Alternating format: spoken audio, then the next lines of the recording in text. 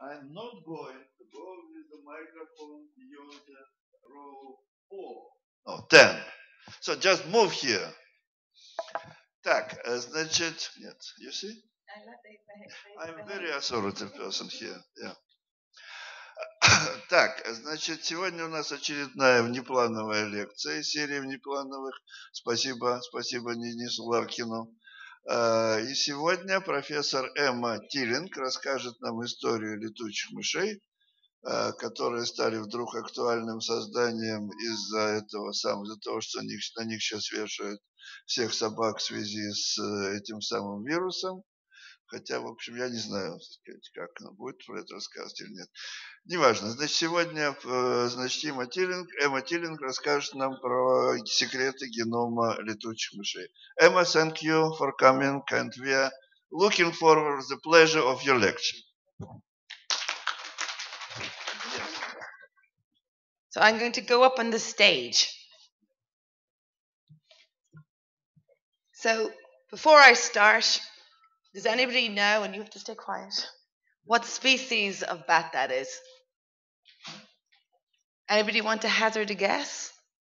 Those are fingers. They're the fingers of one of my very first PhD students. No, not a vampire.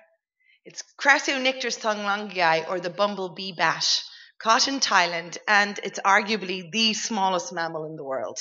I know the shrew biologists will fight with the bat biologists, but I think we are correct. But what I would want to do today, and thank you so much for giving me the opportunity to come and speak with you, is I want to tell you about the work that I've been doing over the past 10 years, studying bats to understand what mechanisms they've evolved to slow down the aging process. And I've been studying bats in many different guises now for probably 25 years, trying to understand their evolutionary history, sequencing their genes, trying to look at their genomes, and really trying to understand the unique adaptations that bats have. Of all mammals, they're the most extraordinary. They're the only mammals that have achieved the ability of true self-powered flight. They are a very strange immune system that allows them potentially tolerate viruses like the coronavirus that other mammals can't live with. So they've evolved unique mechanisms. They're the only mammals that can orient in complete darkness using sound alone. They also use echolocation. But the one thing about bats that not that many people know about, unless you're working with the bat biologists who've been catching them, ringing them, and recapturing them. Indeed, some amazing projects have been going on in Russia and in Siberia. And we'll talk a little bit about these mark recapture projects and how much information that we as biologists can get from these type of studies is that they live for a ridiculously long time given their body size. And that the work that I've been doing in the past 10 years is trying to understand what bats have evolved to allow them to slow down this aging process. And I'll be talking about that today. But I want to ask you the first question. So what actually is aging? What's aging? So let's all think about it. It's a process that we all actually can see. You can see an old dog, you can see an old cat, you can see an old human. It's probably one of the best known biological processes. But what's unknown is what goes wrong, what drives the aging process. So there's so many different theories out there about why aging happens. Is it evolutionary basis or not? But one of the definitions of aging that I like is one where it says that it's a process of intrinsic, progressive, and generalized physical deterioration that occurs over time, beginning at about the age of reproductive maturity. Now, what that means is that you hit puberty and then you start to die. It's quite depressive.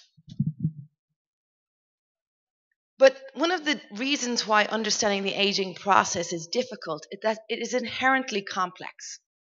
So let's look at these different hallmarks of aging. So they've over years, researchers have categorized these hallmarks into kind of 9 broad areas. This is a famous paper by Lopez Otin. So things that go wrong: your genome becomes unstable, your telomeres shorten with age, you have these epigenetic alterations that happen on each one of the cells. You get a loss of proteostasis, so your ability to maintain functional proteins or remove them slows down. You have these dysregulated nutrient sensing. Mitochondria, the powerhouses in our cells, they stop functioning as we age as well. Your cells become old. What does senescent mean? You have stem cell exhaustion and also this altered intercellular communication. And these are these broad sweeps. But the question that we ask ourselves is, are these the drivers of aging, or are they the result of aging? How can we tear these apart? So why do we even need to understand this aging process? Now, we really have to start to understand aging a little bit better, because we have a problem at the moment. And the problem is that people everywhere are living longer. The World Health Organization has estimated that in 30 years' time, there's going to be a 380% increase in people over the age of 80 and a doubling in people over the age of 60. And while that seems wonderful, so even though our longevity, our lifespans are now extended, the problem is that our health spans have stayed the same. So our probability of acquiring disease of the old age by the time we are 60 has stayed the same. So even though all our populations are living longer, you still are not able, you're still suffering the ill effects of aging by the time you're 60. So right now, there's our current lifespan in yellow, our expected increase in lifespan on the top, but the onset of the age-related diseases is still at the same time. Now, what that means is that if we don't find a way to understand the aging process better, with the view to find mechanisms to alleviate it, not stop it, to alleviate it, our future generations are going to be full of the incapacitated elderly. And what that means, if you think about it, it's going to cost so much for us to try and maintain older people into a longer lifespan. Because they've estimated in the US alone, if we can somehow slow down the aging process by 2 years, they've estimated that you can save $7 trillion over a 50-year period.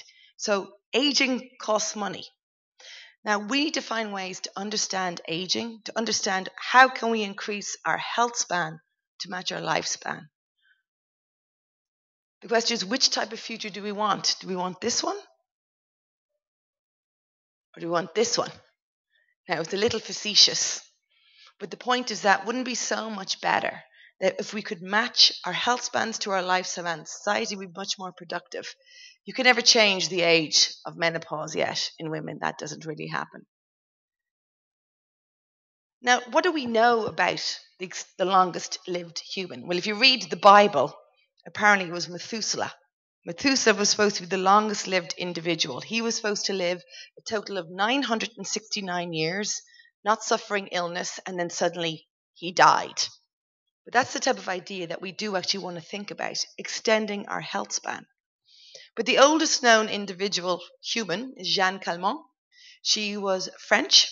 She lived till she was 122 and 167 days. She smoked till she was 117. She ate chocolate every single day. She drank red wine and port. So she did all the things you're not supposed to do. She didn't suffer illness. She went blind at about 112, and she lost her hearing at about 115, but everything else was still functioning. And the super centurions seem to have what Methuselah was supposed to have. They don't get sick. And then when they get sick, they die. But they have long, long life of a long health span. But what do we know about aging? How are you supposed to study aging? Let's think about it. There's been wonderful insights into how things age. And these are based on model organisms. So typically studying aging is done by looking at the health of an individual when they're born and seeing how it changes over their lifespan. And they do this in model organisms.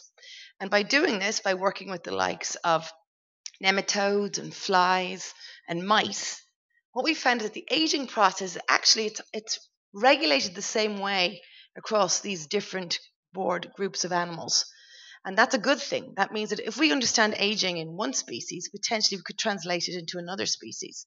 So we've learned a lot about the studying of aging by our lab organisms. But it's really bothered me. And if you think about it, everything that we're trying to study aging with a view to finding ways to extend our health span. by studying organisms that are really, really good at dying and really bad at living. We picked these model organisms because you could study them generation after generation in a lab within our lifetime. And so really, the question is, can you translate what you find in these short-lived, typically inbred organisms to the likes of us? And as a zoologist, I like to say that there's more to life than rats and flies.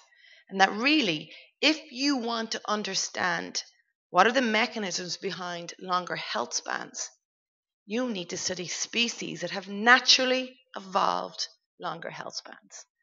And the species that hold the record is this beauty. These are bats. And again, 1 in 5 of every living mammal is a bat. And they have extraordinary, unusual adaptations. And one of them is their ability to somehow resist aging. So this is, I suppose, a paper that I read by Steve Ousted in 2010 that really stimulated and drove this research. And in nature, typically there's a law. Small things live fast and they die young. Think of a mouse, think of a shrew. They don't live longer really than 4 years, 6 weeks, 4 years. Big things live slow and live long. Think of a bowhead whale living over 200 years. So there's a correlation between body size and maximum longevity. And typically it scales on a 1-to-1 correlation. But this is done, so this is a longevity ratio, which is a ratio of the expected lifespan, given body size, to actual lifespan. And what you find in most of these 668 animals, it correlates. But what you have here is this group in red, which are the bats. And the bats are living up to 10 times longer than expected given their body size. So there's 19 species of mammal that live longer than humans given their body size, based on this 2010 paper. 18 of these are bats. Does anybody know what that other weird blue dot up there is? It's a naked mole rat. They also are doing something very extraordinary, weird biology, a rodent living 10 times longer than expected. So, but we've got close to 1,400 species of bats. And the majority of them, when they're studied with their mark recapture mechanisms, are living way longer than expected.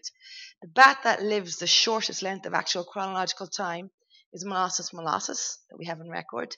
Its maximum lifespan is 4 years, but still, that is what would be expected given its body size. So bats have evolved some weird mechanisms. And the question is, what are the mechanisms that underlie their extended health spans? Now, this bat is Myotis brantiae. And I was quite excited by coming to Siberia because it was the Russian bat biologists, with their mark recapture projects, had found that this species holds a longevity record for all bats. So it was caught as an adult male, and the published paper says it was caught 41 years later. Perfectly fine, not looking sick, no graze hairs. And I believe that I found it's been caught now 43 years later. They keep catching this bat. He's not dying. Now, what's weird is not that we have a bat that's living over 41 years, because again, we don't know how old it was when it was caught.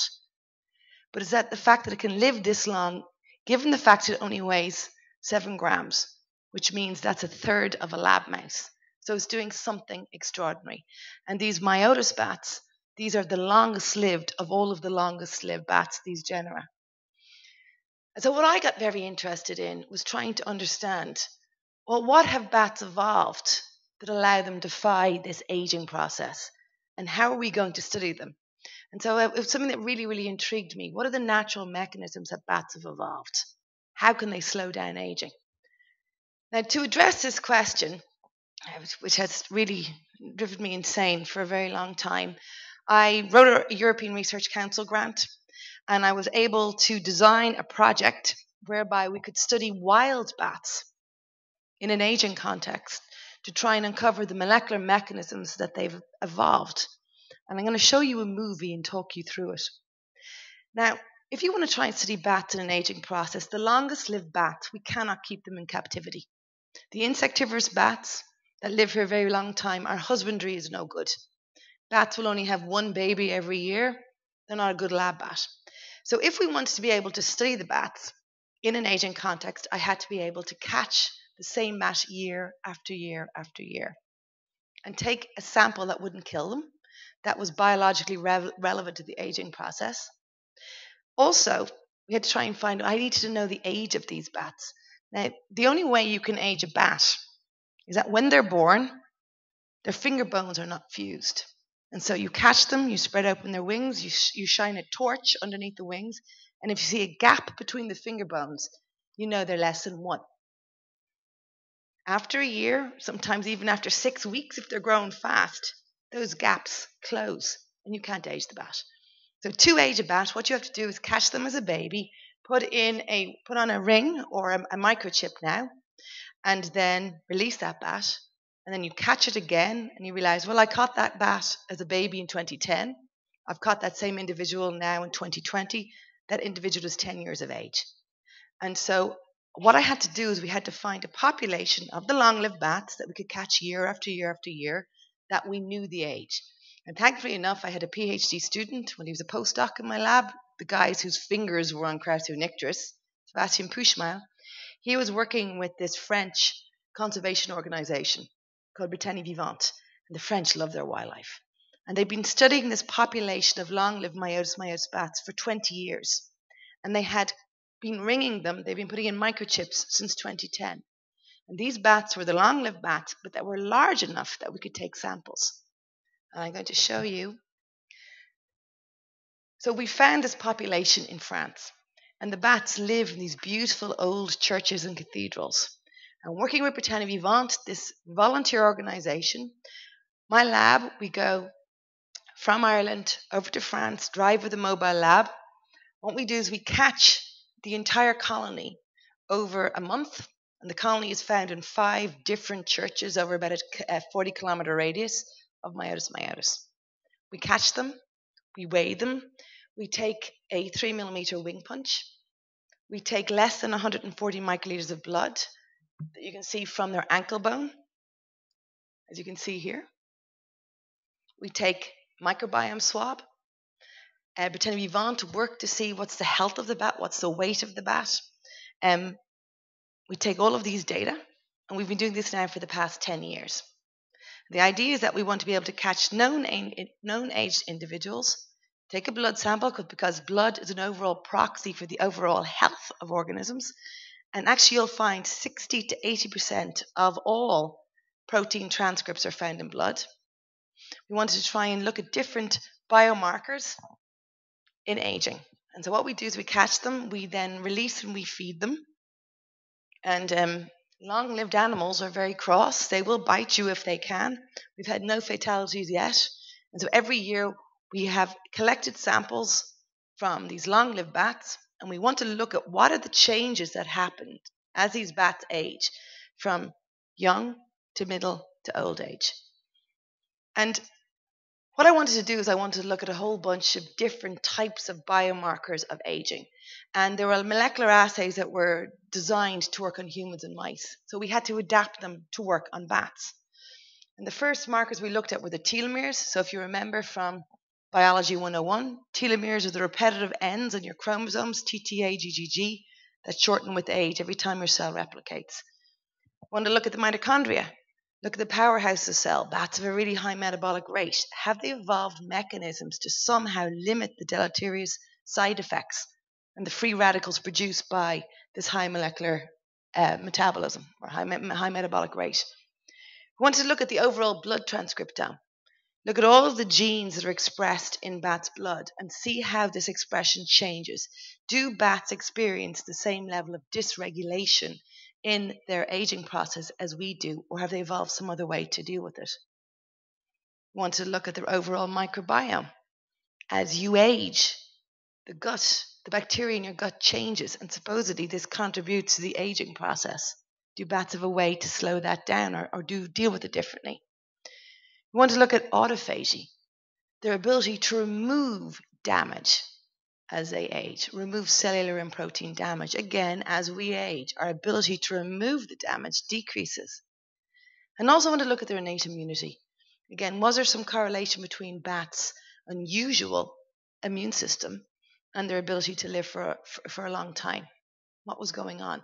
Do bats experience the same level of age-induced inflammation that we experience? So what I'm going to do is I'm going to give you an example of how we designed our assays with the telomeres and then talk you through the results of the other parts. So let's remind ourselves about what our telomeres are. They're the TTAGG repeats at the ends of all of our chromosomes. Essentially, they're like the aglets on the end of a shoelace. And again, as we know, you can't lengthen these at the 5' end, or it's not that common. And then every time your cell replicates, it gets shorter and shorter and shorter. And eventually they get so short that this signals to the cell that it needs to die, essentially, needs to be removed, or it sits there and it becomes senescent. It can't replicate anymore. And when the cell becomes senescent, it's not a good thing because it alters also this signaling.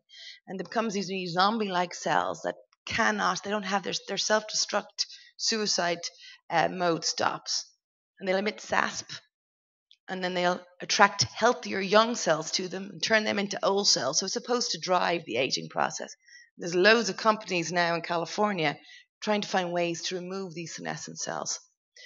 So the question is, in these long-lived bats, do they have a way to maintain their telomeres or not?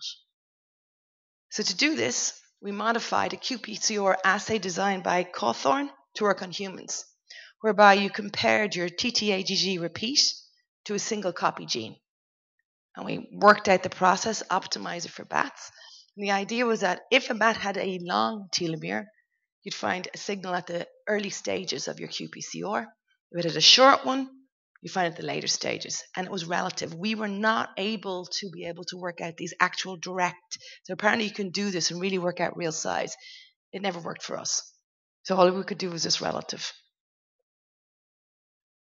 So we did this.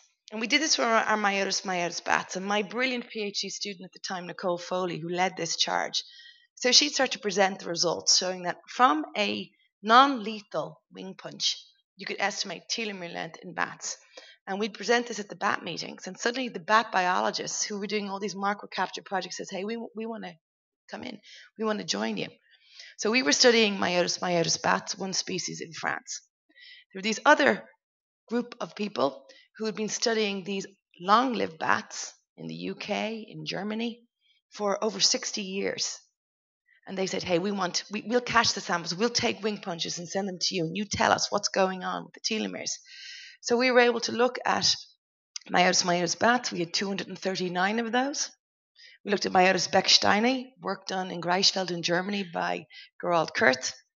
We worked with these long-lived rhinolophus firmaquinum in the UK. Roger Ransom has been studying these bats himself for 60 years. And we knew the age of them. And also this microcapture project that was running on this long-lived Miniopterus in Portugal. So what did we find? What's our results?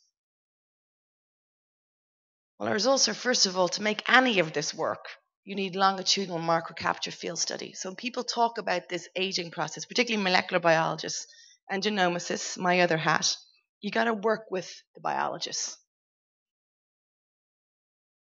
And also you need to think of what are these methods that we can do. So you have to modify methods that are optimized for human and mice to work in our non-model organisms. So when we did this, we found something that was quite extraordinary. In the longest lived genera of bats, the myotis bats, so we had myotis and myotis becksteini, their telomeres did not shorten with age. Now, this is quite unusual because in most species they do. Now, any bird biologist might question that, but in all mammals to date, they shorten. What we found was we asked the question, well, what's going on? Was this as a result of the fact that bats were expressing telomerase? So if you think about it, in your germline cells, you're able to extend your telomeres because you express telomerase. And that's fine in germline cells, but in any somatic cell that's expressing telomerase typically is a cancer cell. Bats don't get cancer. So their telomeres weren't shortening, but we asked the question, is this because they're expressing telomerase? Have they evolved mechanisms to deal with telomerase without getting cancer? So to do this, we went and we looked in our blood transcriptome. Did we have any evidence of telomerase? We couldn't find any TERT. We then sent the paper for review when the reviewer said, hey, wait a minute. You can't look at blood cells and then look at wing cells. You have to go and look at wing fibroblasts. So we took our wing cells, we grew fibroblasts, and we tried to see, could you find the expression of telomerase when we had this wing fibroblast culture? You couldn't. So it looked like bats were somehow extending the length of their telomeres, these long-lived meiotis bats, without expressing telomerase. So to try and understand what mechanisms allow the bats to do this, we then spent the past 6 years, should have only been 6 weeks, mining all the mammal genomes that were out there and trying to look at 442 different proteins that are involved in telomere maintenance, like the sheltering proteins. We lined them all up. We used this evolutionary selection analysis to try and see, could we find any of those genes that were under selection in bats that maybe led and pointed at what are the mechanisms that bats have evolved to allow them extend their telomeres. We did all this, and after FDR correction, we found two potential candidate genes. One is MYC, or SETX and ATM, looked like they were evolving different on the branch that led to the meiotis bats, and that maybe these were allowing bats, these genes, these proteins were working in a different way that allowed bats to extend their telomeres. And what's interesting in both of these proteins are directly involved in this alternative telomere lengthening pathway, and maybe that's what they're doing. But we need to think about now verifying those results. So in these long-lived bats, their telomeres, they're not shortening in the long-lived meiotis bats. We also looked at the mitochondria. Again, think about this free radical theory of aging. Mitochondria produce a whole bunch of free radicals that then in turn breaks up the mitochondria. And that as we age, our mitochondria become more and more and more decrepit. So the question was, when we wanted to sequence that mitochondria, so we sequenced the whole population of mitochondria in our bat cells. And what we found, we wanted to compare what was the damage that you would see. We looked at damage to assess whether or not these mitochondria were becoming more and more heteroplasmic, more evidence of mutations, and were these mutations as a result of free radical oxidative damage. So we sequenced that for young, middle-aged, and older bats. And what we found when we did that was that bats did not experience the level of damage that would be expected given their oxygen consumption and their free radical output. So this meant that potentially they have evolved mechanisms to repair that damage or to remove the damage. And this is a paper that came out that really questions this free radical theory of aging. So they're doing something different. Again, it was David Jebb who led that charge. We then did something else, and I want to talk to you guys about this. We'll come back to, I need some help in making this part of this project work a bit better, and I think that maybe you guys can help me. We also looked at their innate immune response. And so the idea is that have bats evolved some weird innate immune response that allows them to dampen the constant inflammation they should be experiencing due to their high metabolic rate. And what we did was originally we can grow fibroblasts from the wing punches. What we wanted to do was grow bat cells, challenge them with LPS or IPC, which are these immune agonists, and look at their qPCR response, looking at the cytokines they expressed, to try and see, would bats have a predominant anti-inflammatory response to an immune agonist? And so we did this for the fibroblasts, and we couldn't get it to work. And I spoke with my immunologists who were our collaborators and said, you need immune cells. You need macrophages. And how do you get macrophages from a bat? So at that time, so in our populations, a baby was born, had an injury, and had lost her wing. And the mother was still feeding this bat, and she was a large adult-sized bat now, but was never going to be able to fly. And so we were able to get a permit to euthanize the bat. Because remember, in Europe, they're all protected. And we euthanized the bat, and we took long bones, we took the finger bones, we took the leg bones, brought it to my collaborator's lab in Ireland with Luke O'Neill, and they flushed out the bone marrow. And so you had stem cells in the bone marrow, and we were then able to stimulate those cells and turn them into macrophages using this mice stimulating factor. It's very conserved. So we had macrophages, then we had living bat immune cells in the lab. We then challenged them with poly-IC and LPS. We designed this qPCR assay. We wanted to see whether or not what happens when bats have an infection. So this is in the lab. And what it looks like is what happens is, and we compare them with mice, with a wild type mouse, wild type lab mouse. And what happened was very quickly they mount a highly aggressive anti-inflammatory reaction. And then very quickly they dampen that with this anti-inflammatory reaction. When you compare them overall and you look at the ratio of inflammatory to anti-inflammatory cytokines, what it looks like is if you look here in the mice have way more of the pro-inflammatory, whereas bats have way more anti-inflammatory. So their IL-10 to TNF is really, really high in the bats versus the mice. Now, what this means is that potentially when they are infected with a pathogen, such as a virus, such as a coronavirus, they're able to somehow modulate their immune system to very quickly neutralize it and then very quickly throttle that inflammation. And what is known that people who are dying of coronavirus die of the flu, the reason why you die is your own inflammatory response. So bats potentially have evolved mechanisms to stop that. Now, I hypothesize it's because of flight. And lots of trouble over this. But then if you think about it, flight is so unbelievably metabolically costly. It's a very unusual form of locomotion. They consume the highest level of oxygen and they're producing lots and lots of free radicals. So potentially they've had to evolve mechanisms to deal with this. And what this means is that bats should experience this constant inflammation. To deal with this constant inflammation, they've had to evolve mechanisms to dampen this. So that means that they suffer the sterile inflammation all the time. They've evolved mechanisms to counteract that. And that means when they're exposed to a pathogen, they behave in the same way. And what this results in is that the side effect is that they live much longer because the aging process really is driven by inflammation. It's one big hallmark of aging. And also they can carry all of these pathogens. So it's a hypothesis. We've tried to repeat this. We've tried to repeat this over and over again. The problem is it's very difficult to get the samples. We tried to do it with fruit bats.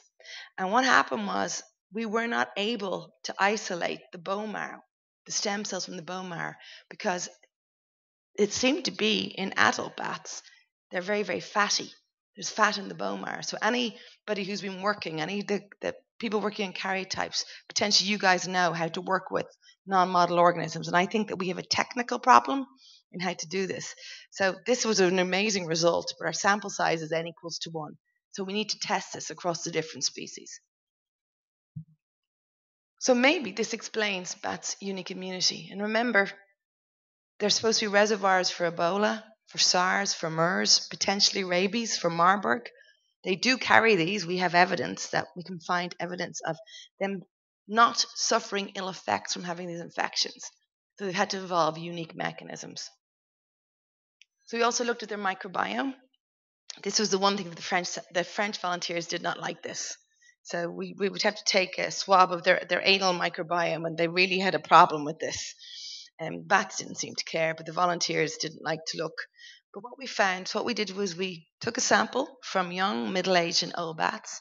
We did a whole metabarcoding analysis of the bacteria that was present.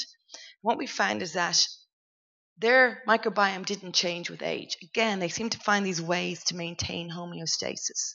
They didn't change with age, like it does in us, like it does in mice. They also had this preponderance of these really pathogenic bacteria. And when you look at other microbiome studies, this seems to be a signature of bats. What that means, I don't know. But the reality is we were looking at each different biomarker on its own. And aging is a holistic thing. So we need a much more integrative approach. And the integrative approach was really the idea of this blood transcriptome. And you think about blood circulates around all of the organs. And that's why you find these escaped transcripts from kidney and heart and lung and so forth in blood. And so what we had to do is we had to try and say, okay, I cannot take more than 140 microliters of blood from these bats or they're going to die. Like it's reverse vampire. And so what we had to do is we see, could we sequence the entire transcriptome and have enough coverage from less than 140 microliters of blood? And that's from an adult. You can only take the equivalent of 10% of their body weight. And with some of our babies, we could take no more than 40 to 80 microliters of blood. So again, brilliant PhD student, now postdoc in my lab, Wang Zijia, worked on optimizing the methods to be able to sequence the entire blood transcriptome. And we worked it out. And what you need to do is really, there's loads of RNAs in blood, so the blood has to be flash frozen so quickly. We have this capture assay to remove some of these high copy transcripts you find in blood. We designed an assay to sequence the entire blood transcriptome. And we wanted to ask the question is, when you looked at the blood, we wanted to sequence all the blood transcriptome. We also wanted to look at the micro RNAs that were also found in this blood transcriptome, so in the blood. And the idea is we want to look at, okay, what happens, what are the age-related transcriptional changes that occur in bats? And then we wanted to look at the microRNAs which regulate this transcription and see, could we uncover what were the mechanisms that maybe regulated the signature we're going to see? And could maybe we explain this adaptation of this extended longevity and health span in bats? Now, this took a long time. So we had samples with over 100 transcriptomes for bats aged 0 years of age up to 8 years of age. We wanted to look at all of the genes that were expressed in this transcription. And we looked at basically 12,000 genes that we could find in all of them. We wanted to look at this weighted gene co-expression network analysis to look at which were all the genes that were expressed together. What are the pathways that you find being expressed together? I wanted to then do an enrichment analysis to work out what are the genes, what are the pathways that bats are increasing the regulation of these pathways as they age or decreasing them.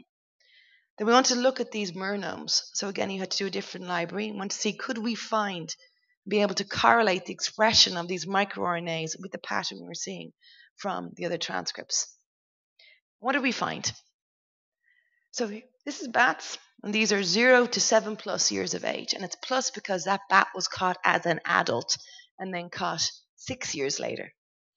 So what you find is that the real transcriptional difference, when you look at the variance in the transcripts expressed, it's as you would expect. It's between being a baby and then being an adult. So between 0 and 1 or 0 to 2, you found the most amount of changes.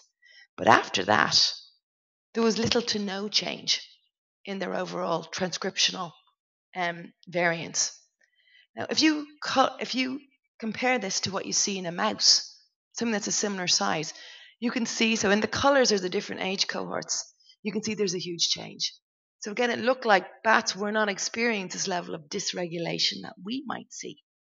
But in the level of variance we saw, what was happening? So we were lucky because in 2018, a study came out in Nature Communications whereby they had again looked at the blood transcriptome in humans right across our age, because you need to compare the same tissue type if we want to compare across species.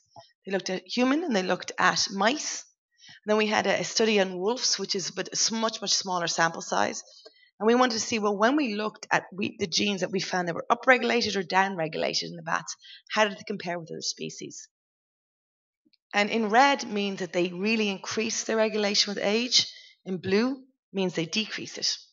And what we find is when you look at these pathways, you find that what bats really are doing, the real signature that stands out, is that they increase the maintenance of their DNA as they age. So they are maintaining and repairing their DNA. And you can see it's very, very different to human or mice. Ours decreases. What you find is that, as you can see, mice then in the end become really, really inflamed as they age, whereas bats and the humans were not. Now, again, you always want to know when you do a project, is the way that I'm looking at aging, can we actually find any longevity signatures? What we found that was very interesting is that when you look at the transcriptional regulation and how it changes, the transcripts in bats and how they change with age, what we found is that bats were expressing known longevity signatures. So if you want to make a lab mouse live longer, if you look at that purple gene P10, well, you can see that it's increasing its expression as the bats are aging. To make a lab mouse live longer, you put a second copy of P10 into that mouse. For example, look at MYC. To make a lab mouse live longer, you make it downregulate its expression of MYC. So the bats have evolved known life extension mechanisms. And what that means is that the methods work. Crazy field methods are actually working, that we can uncover longevity signatures. But as somebody said to me, So what? We know this. We know that's what you do. What this means is that some of the other signatures that we see are potentially longevity signatures. So when you look at these 8 known aging genes, so candidate aging genes, and I wanted to look at a very different aging expression profile in bats versus humans, you can look at all these genes here. So we found that they definitely are expressing these known aging candidate genes in a different way to us. But we also found new ones. We found new genes. Now, what these genes are, the top 21 of the most high level of the high correlation of expression with age in bats, and then the bottom 21 of the high level of low, and as they age, they decrease their expression. So all of these genes are potential new candidate genes. But what's interesting is typically they're in the pathways of known aging genes, and so that's not that difficult to tweak. So these are places that we need to look to try and see, can we somehow slow down the aging process? We then also looked at a whole series of these microRNAs. And again, we correlated the expression of the microRNAs with the transcripts. We came up with matched microRNAs that looked like they were regulating this transcriptional signature. And so we have a whole bunch of candidate microRNAs that are potentially regulating those longevity signatures that we see in bats. And if you want to do any translational research, that's where you need to go. We've been working with bat genomes at the moment. I'll tell you a little bit about that. And we've actually developed methods in the lab to now go in and biologically validate, that what we're saying is a microRNA really is, as in it's going to act as some type of regulatory function. And what we need to do now is to try and really validate, are they really regulating those transcripts that we see from our correlative expression studies? So we're at that stage at the moment. But to do this, we also need to have lots and lots of bat cells. Because what we've also found when you just do the in silico look, it looks like the bat microRNAs are not necessarily able to regulate the same genes as their equivalent human microRNAs do. So we have to really explore that better. But just to think about it, well, what are the bats doing if we bring this all together? It looks like as they age, they increase their ability to repair their DNA. They're able to remove damage. They increase their level of autophagy as they age. The longest lived bats are also maintaining their telomeres, and they seem to show this balanced immunity. And you can even see it in the transcripts. They have a matched level of inflammatory and anti-inflammatory transcripts. And potentially this is modulated by microRNAs. But it's not the only thing, because we didn't have a one-to-one correlation between our transcripts and the microRNAs. We're also now looking at long non-coding RNAs as well. But what we have to do, and anybody, so you can go in the field, catch all your samples, you say, here, we think this is what's driving this unique signature. We now know what the signature is. You have to validate it. And genomic data isn't enough. The field data isn't enough. We need to now go into the lab and to validate this. I need to be able to find ways to get more macrophages, more immune cells. Potentially the fibroblasts might work as immune cells, but we need to be able to deliver the LPS and poly-IC more. We need to test these hypotheses. Do the signatures we see in their DNA repair mechanisms, is that somehow stopping them getting cancer? We need to test to see how easy is it to make a bat cell have cancer. So we need to move into this field a bit more now to validate this. Just to show you an example that it works. So these were cells that we took from known aged bats, working with Pipistrellus cooley, which is a shorter lived Vespertiliana bat, with the myotis, which is the long lived Vespertiliana bat, and with a mouse. And what we did is we grew the cell lines, we grew the fibroblasts in our lab, and we then starved them, which induces autophagy. It's a proxy for autophagy. And we wanted to measure this level of basal flux, this autophagic flux quantification, to see where older cells, were they capable of having a more, I suppose, a ferocious autophagy effect. And what did we see? What you see is that in these bats, in Cooley, you can see this really, their autophagy does, in the lab, in the cells, increase with age. But myotis is not quite as skewed, but you got to remember, our oldest bat there is 10 years of age, or it's 8 years of age, and these bats live way longer, whereas with Pipistrellus cooley, That's the known lifespan of these bats that we have samples from. So we took samples, wing punches, from these individuals of known age. We grew them in the lab. We tested them. But as you see in mice, they don't. So their autophagy doesn't increase with age. What's really interesting is that when we then correlate this, and this is all unpublished data, with when we look at the overall expression change with age of these transcripts that are involved in autophagy, you can see in the myotis bats, you can still see a signature as they age, their ability or the transcripts associated with autophagy are increasing. So these are lots of different ways to try and get to the point that autophagy must be important somehow. But we need to take this to the next level. This autophagic flux really isn't, it's just a proxy for it. It's not a true examination. But to do this again, we need more cells. The other thing is that there's 1,400 species of bats. Jerry Wilkinson just published a paper whereby they went and they used a big macroecology study and they coalesced back to the bat ancestor. And they argued that the ancestral bat potentially lived 2 times longer than would be expected. And that there's recurrent bouts of longevity along different lineages.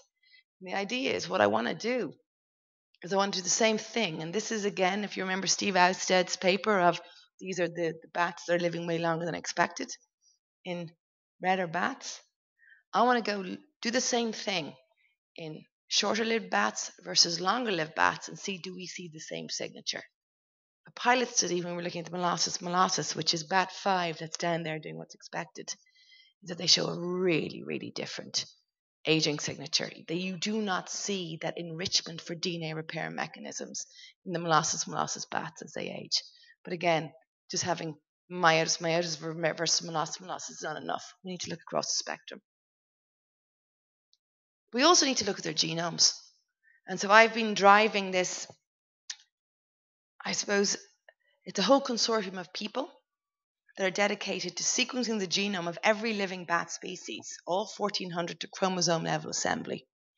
And the idea is that we want to try and have these exquisite reference genomes. The reason why any of the phylogenetic and phylogenomic evolutionary history reconstruction took so long, if anybody here is working with mammal genomes out there, you realize they're not good.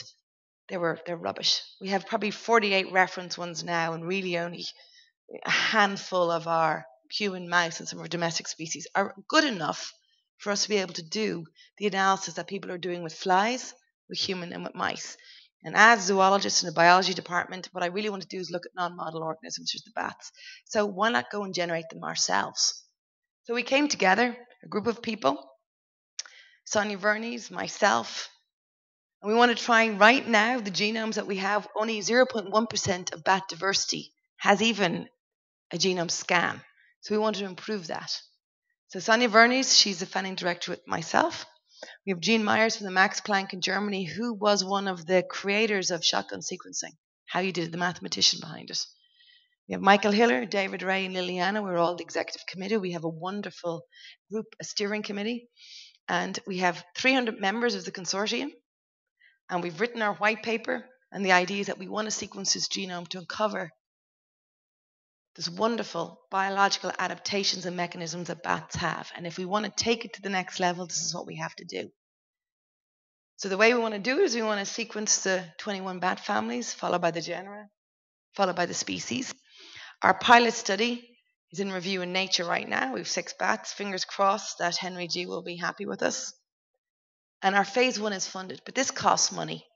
No matter what, it costs money. And we need to come together and think, well, how are we going to raise this money? It's very important to sequence this. This is like I suppose, modern state of zoology, where rather than having things in jars, we're going to have genomes that everybody can use. And I need you guys. I need lots of people involved in this. Please sign up. Look at our website. If you want access to these genomes right now, we have 6 reference quality genomes that anybody can look at and use. And so I hope I've convinced you that bats are really extraordinary species. If you think about it, they're the only mammal that flies. They potentially evolve very unique immune mechanisms. They use echolocation. We didn't talk about their ecosystem services, but again, think about it. There'd be no tequila if there wasn't bats. They pollinate, major pollinators in the tropics, and they also regulate all our insects here in this part of the world. And also they're very important for trying to understand the aging process. And so all species are important, but bats have all of these different attributes. And I want to just say thank you to all of my collaborators from all around the world who, without all of their help and their brilliant insight, we couldn't do this.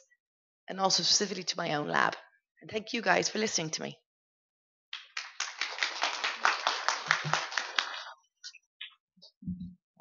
Okay, the first question is, what for they live so long? Because the aim of natural selection not to provide you with a long life, just to produce more progeny than your neighbor. Well, okay. It's really What good. for? This makes the assumption that there is some type of evolutionary benefit to aging, but that's a different question. If you think about bats, they're only having one baby every year. And so for them to replace themselves, they're going to have at least, so they're going to have to live long enough to be able to have So they enough have babies. just one baby? Yes. All bats? The majority of bats, one species has twins. And it's really, really rare. But you have to think about it because they have to, the limitations that they have to fly while pregnant. Yeah. And a baby will be a third of the body weight of the female. And that even in some bats, what they'll do is they will have, some of them will have a baby only every second year. Yeah. And so these are the temperate bats. And so this is a restriction. So I think that they're not like mice where they have lots and lots and lots of them. They have evolved a very different life history strategy. When they have menopause? Never. Do they have? No. So study done by, now you can't generalize, there's 1,400 species, but the study done by Roger Ransom on those horseshoe bats is that the female, so she's 24. This one has had a baby every single year of her life, and she was an adult when she came to that colony, and it doesn't look sick, no ill effects. Males? The males keep mating. The Brandt's bat, caught in Siberia, that was a male, and so depending on the work done by Gerald Kurt, there isn't a gender difference in how long they live for.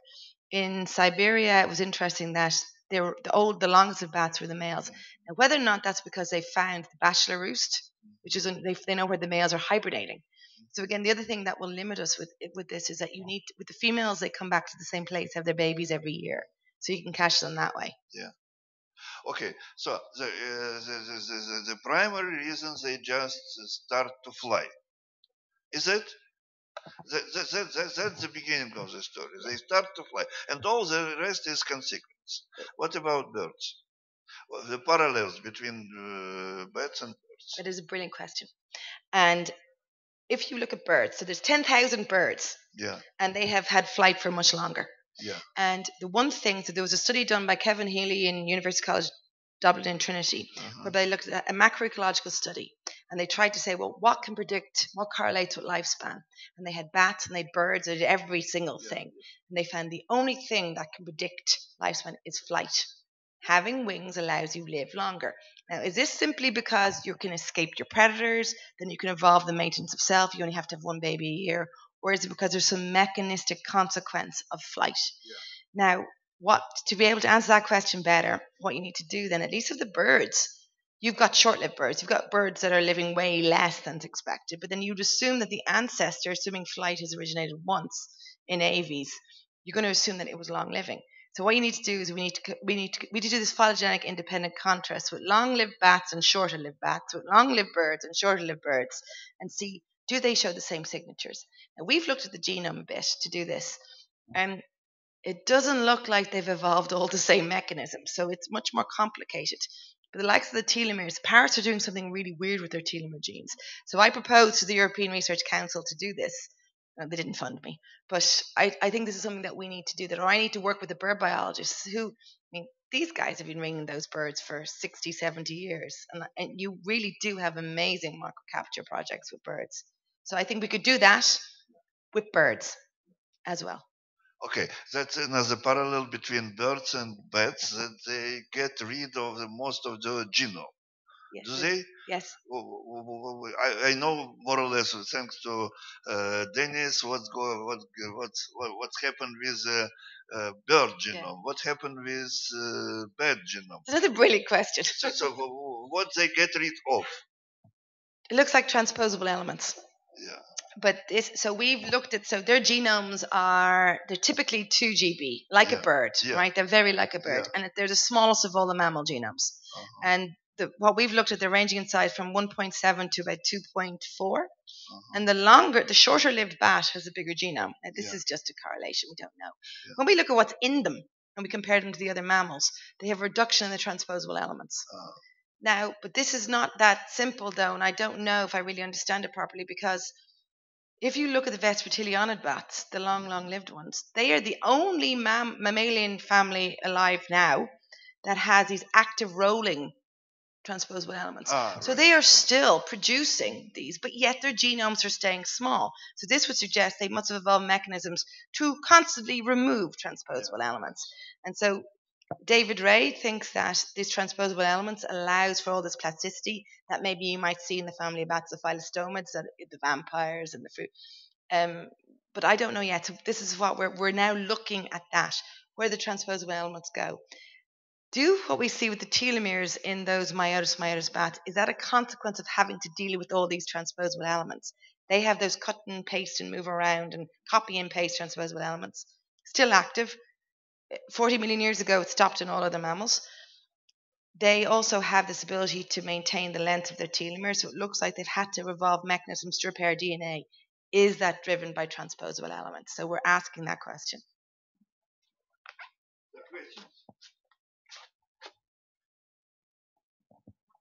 Thank you, very motivation speaker. Really, I'm going to drink a lot of green tea after your lecture. Irish whiskey, hell with green tea. Okay, after Brexit. My question is, you talk mostly about bats. What about other animals, other species with long longevity? Mammals, birds, turtles, and so on, so on. Are there any same mechanism of aging? So the other mammal that they've studied aging a lot in is this naked mole rat, and they look like they've evolved different mechanisms. So their telomeres, I think they do shorten. They show this heightened level of inflammation. But the one thing, if you look at it, it's not the same genes, but it seems to be the similar. They're involved in anti-cancer. So the anti-cancer in the naked mole rats, and there's anti-cancer in bats. So you see selection of these DNA repair genes, but they have that hyaluronic acid that you don't see in the bats. And so I think that, but the consequence maybe is anti-cancer.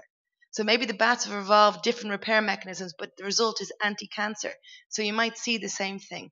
The tortoises, I don't know about the tortoises or all of the rest of those, but they're wonderful things to do. But maybe we need to look at really short-lived things, like a killifish.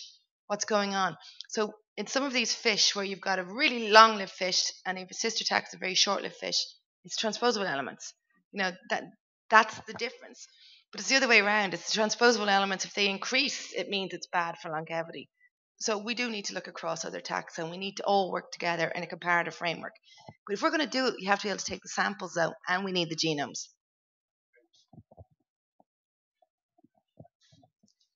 Thank you for interesting lectures. It's amazing lecture. It's really very interesting. I have one question. You said about innate immune system and bats differs increased anti-inflammatory response, but and link it with increased resistance to viruses and pathogens. Right? It's right. I don't know if I don't know what you've asked. Maybe I want to ask you. Is there any difference in adaptive immune response between bats and mice? I have no idea. I don't know. They do have antibodies. They're interfere. So the strange things is that now there's a big gap in knowledge in what's going on in the bats, and Lin Fao Wang's group in Singapore has been looking at this, but it's all at the innate immune response. When you look at the adaptive immune response, and you look at genes, just for example, that you would see, like they're toll-like receptors, that wouldn't be that. They're all the same, okay? So when you look at the genes, they're not that different. There's not that much selection. We need to look at the overall results. You will find when they they will have antibodies to Ebola, for example. They do have that. When they try and infect them with rabies, again, sometimes they will mount antibodies to rabies if they're injected with a small enough amount of rabies. But the question is that because they got those antibodies from their mother and that they have this from memory, or is it because bats can deal with rabies? There's other studies are done where if they inject the rabies into their head, they die. So I don't know of a study that really says they're really, really different in this way. So I think what you're going to have to do is you'd have to match them. You'd have to have maybe one. I'm not sure even how you do it, but for me, I can look the innate immune system maybe it's easier to deal with at the moment. But it's a good question.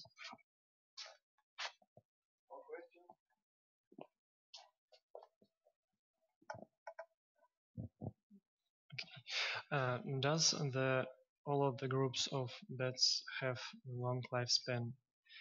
And if not, what is the difference in mechanism? So you're saying he has to, or do all the bats show this longevity? Do they all have longer lifespan? So with the marker capture projects that we've done, it looks like the majority of bats are living way longer than expected. There is one species that we know is living shorter. Now, people sometimes argue a bit. So some of the field biologists say the only reason why you don't see molossus living longer is because you haven't done the right study. That potentially we can't find the older ones. So just evidence of not finding them doesn't mean they can't do it. Now, I would disagree because this is a long, ongoing study in Panama, and they've never found them. But then if you think about how long do they have to live for, that means that each female, so she's going to have to live, how long is she going to have to live to replace herself and the father? That means that and the population isn't decreasing. And so that means that they're going to have, the baby's going to have to survive. All the babies are going to have to survive all of the time. Now, we see still 50% of so what will happen is in our myotis bats, half of the babies do die the first year.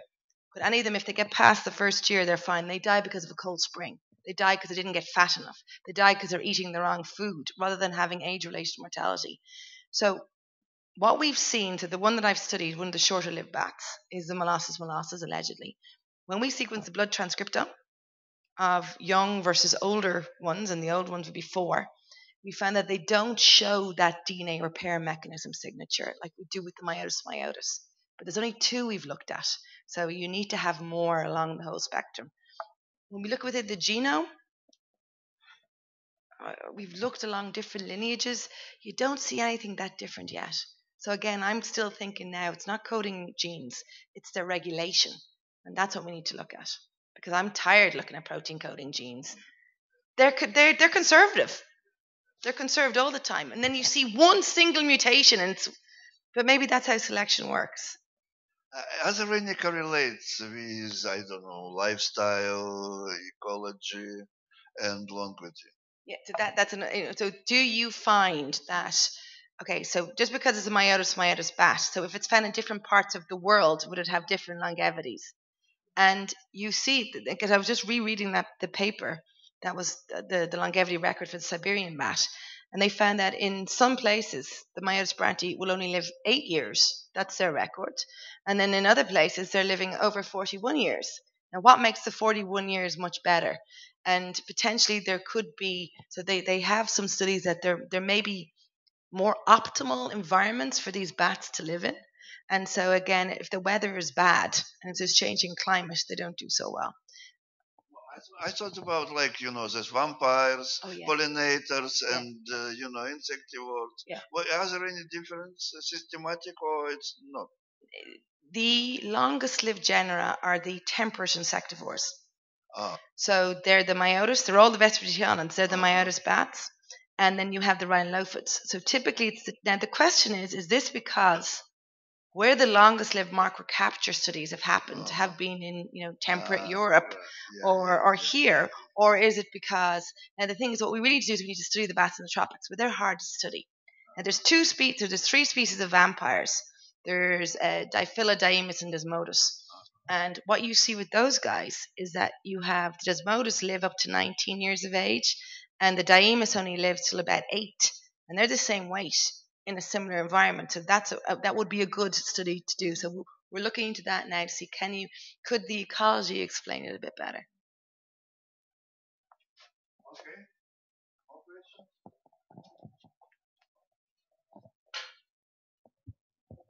Thanks for your lecture. Is there any probability that we can improve humans' lifespan by using the knowledge of bats' mechanisms? You see, I think Let them fly. Well, I think there is. Well, if you think about it, so the question is, what would you do with all of this? How do we make it work? So initially, I thought, okay, I'm going to CRISPR a bat gene into a human. We're going to do all of these other things, and then you realize actually you don't need to do any of that. It's quite simple. Is that you would just need to modulate the pathways, and so they're similar pathways. So drugs can do this. Think of what aspirin does. It lowers your inflammation. Think about what metformin does. Metformin is this diabetic drug that all the Americans are taking right now because it correlates with, for some reason, they were given to diabetics, type 1 diabetics, and all of a sudden all of their biomarkers of aging really improved. But they don't yet know what's the side effect. What they're also doing is, so things that you learn, we can modulate this. Rapamycin is also another drug. It's an antibiotic that again has been shown, because what it does, it mimics starvation. And this has been known to lengthen life, but humans can't starve, they hate it. And also it's not good. So to have the beneficial effects of these side effects.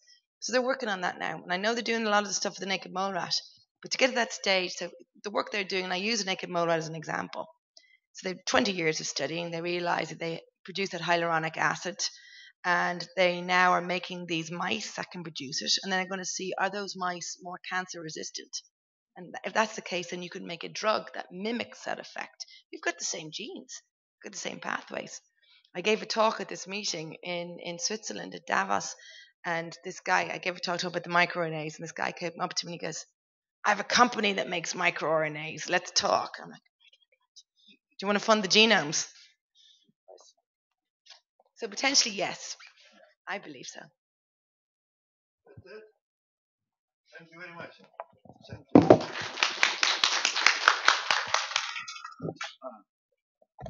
Can I put it in the web? You were recorded. Huh? Okay.